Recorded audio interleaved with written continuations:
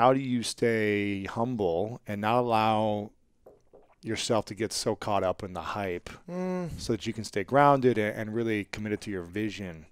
Yeah, there's a lot of things, like I think family is really important, man. Like the way they raise you, education. That's what we need in the world, more education, and parents that really support their children with their dreams. Because I think there's a lot of parents that maybe not, how can I say that? Like, they think they're doing it right for the kids, but they're doing it wrong. And like, because they program their kids with their dreams, not with the dreams they want.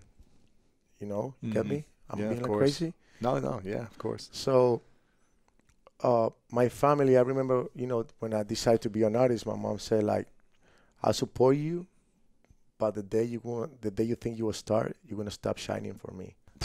That's powerful. That's like, whoa! Your mom said it to you? Yeah. The day you think you're gonna be a star, yeah, you're gonna stop shining for me. Yeah. So I think that's powerful. That was good. You got a good mom. I'm really grateful with that. Yeah, because, I think. Wow. How old were you when she said this? I was like 17. When you moved to Oklahoma? Yeah.